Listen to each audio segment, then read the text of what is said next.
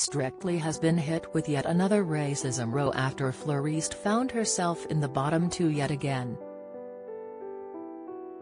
The former X Factor star, 35, and partner Vito Coppola impressed the judges with her rumba to 2 Lost in You by Sugar Babes, which saw them score 35 out of 40. Despite sitting at the middle of the leaderboard, they found themselves in the dance-off with Ellie Taylor and Johannes Radebe. Even though they were voted through by the judges, viewers were not happy that Fleur failed to garner enough votes to avoid the dance-off. One fumed, "Yet another year where it feels like there is racism in the voting for #Strictly." While another commented, "So tired of the low-key racism," putting Fleur and Vito once again in the bottom two. "I mean, get a life, people." #Strictly. A third raged, racist #Strictly voting in full force tonight.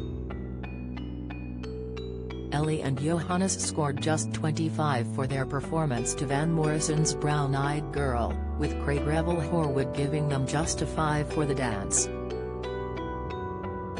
After both couples danced for a second time, the judges voted who to save. First up had been Craig, who chose to save Fleur and Vito based purely on the technique alone, while Motsi Mabuse also chose to save Fleur and Vito. First of all, I would like to say that both couples performed really well. Also for me the technical aspect was very important, so I'm going to save Fleur and Vito, she said. Finally, Anton also chose to save Fleur and Vito, explaining, "Well, I'd just like to say congratulations to both couples for getting this far into the competition. Both danced marvelously. I thought Ali danced a great performance in your jive.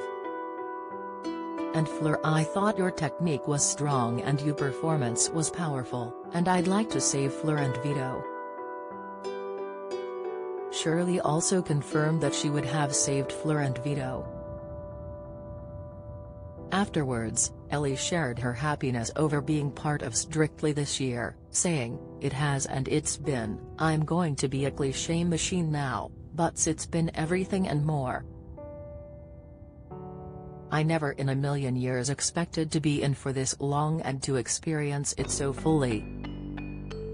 She added, "Strictly is about dancing, but it's also about the people, and every part of this show from the top to bottom, from the execs to the makeup, to the hair to the costumes, to the sets to the band, to my fellow celebs and the dancers, even some of the judges have been alright. It's been an absolute privilege to become part of the Strictly alumni and I've really loved it." Paying tribute to Johannes, Ellie said, "We've had so much fun. And to borrow an Antonism, let me tell you about you, Johannes Radebe. You, Johannes, are as wonderful as everyone said you would be, and I've said you're like human sunshine and you really are. You see people and you saw me, at every point.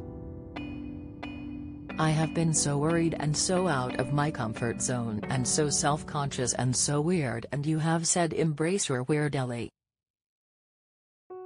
You've done it so full-heartedly and without judgment. It's been an absolute privilege to dance with you, Jojo. I don't know what runs through your body, but it's not blood, it's rhythm and it's music, and to watch you perform is incredible." Offering his own words to Ellie, Johannes said, "Oh my goodness, it's been a pleasure, treasure, that's our thing." Ellie Taylor, moving forward, embrace your weird. Embrace your long limbs, because you are one gorgeous person. So thank you for everything, you know my heart, thank you. Strictly returns next Friday on BBC One.